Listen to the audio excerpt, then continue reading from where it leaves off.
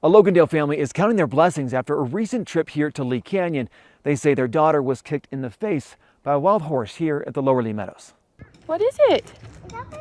Haley Wilkie is a professional photographer. She and her husband Austin brought their 4 kids to Lee Canyon's Lee Meadows Saturday, August 3rd to meet another family for a photo shoot session.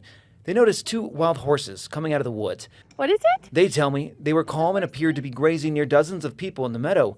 Haley shot this video of her daughters. When I heard my son running up behind me, and so I had turned to go tell him to slow down. Then I heard hooves and I turned around and the horse was bucking and Olivia she was on the ground. A video that was posted on TikTok and has since been deleted showed what happened. You can see the 2 girls near the horse but walking away from it when all of a sudden the horse begins trotting fast towards them and spinning around. That's when Olivia was kicked. I saw her head was cracked open. I thought she was dead. The family says it took 45 minutes for the first responders to get there, and she was eventually flown to UMC. Her fractured skull had to be plated, and CT scans showed minor bleeding, but luckily no swelling.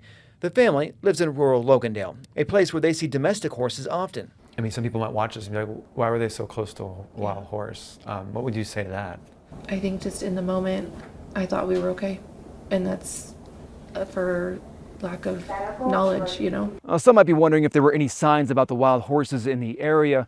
There are a few. They look just like this, but if you don't park near one, you might not see it, and the family says they didn't see any signs. In April, the U.S. Department of Agriculture told me they need to help in managing the wild horses because they can contribute to negative visitor impacts and unsafe interactions. At that same time, I talked to local residents who created a petition after concerns of the horses being removed. What we are asking for in this petition is that the horses remain here, but that the Forest Service also engage in a meaningful educational campaign. Olivia's family tells me she got the okay to go home Wednesday. She's gonna have a scar, but she's back to herself. The family hopes by sharing this story, others will be more cautious around wild horses. They know how lucky they are.